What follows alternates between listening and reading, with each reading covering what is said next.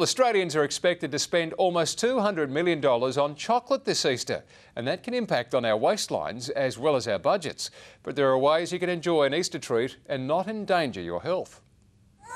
It's no wonder kids enjoy this time of year. I love Easter. And this is why. I've got Humpty Dumpty, I've got a big egg and some chocolates. The long weekend's only just begun and parents are already kicking their health strategies into gear. If we give a minimal amount, they'll still get a lot. I normally bribe him with something healthy to eat first. But it's always the grandparents giving them the chocolates that we don't let them. And it's not just kids who have a sweet tooth. Health experts say this Easter the average adult will consume more than half their daily kilojoules with a single 200-gram bunny. If you're going to enjoy it. Don't feel guilty about it, but make sure that that's not what's done every day. This Easter, Australians are tipped to spend more than $190 million on chocolate, almost 5% more than last year.